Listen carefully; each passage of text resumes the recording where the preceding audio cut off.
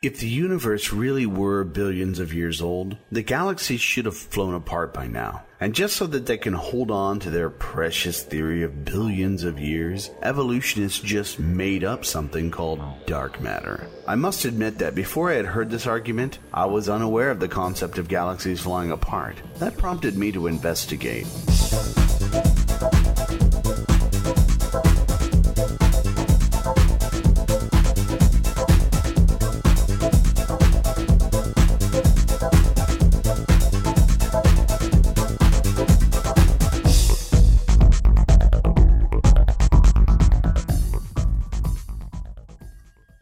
As far as we can see, the galaxies shouldn't be together. Physicists have been able to determine the amount of mass in galaxies and the speed at which their stars are moving. What they have found is that the stars, dust, and gas that we can see don't appear to have enough mass to hold galaxies together. In addition to that, the stars on the outside of galaxies are actually moving at the same speed as the stars on the inside. The issue is not that they should have flown apart by now, it's that they aren't flying apart at all. It wouldn't matter if they were created last week or several trillion years ago. They just aren't flying apart. The question plaguing science is not, why are they still together?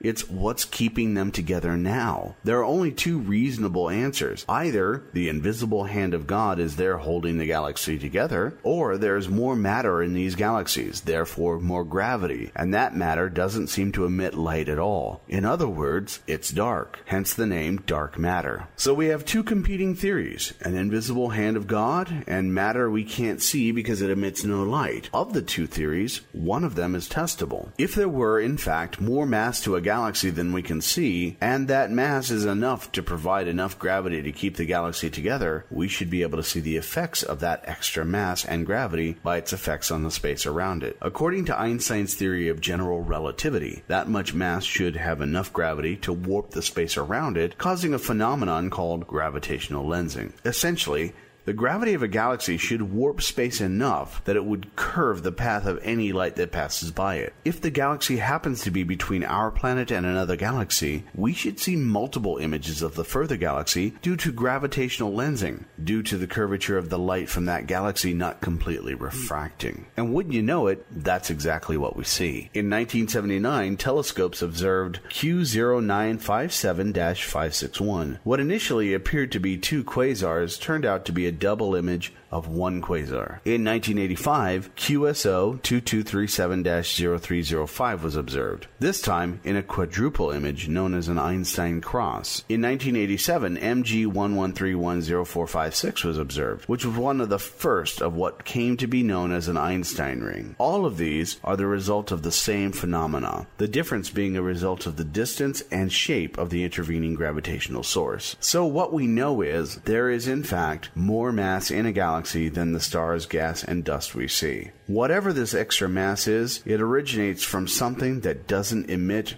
reflect, nor absorb light. You can call it whatever you want, but it definitely isn't bright, so scientists call it dark matter until we can find out exactly what it is. And that's an example of how creationism taught me real science.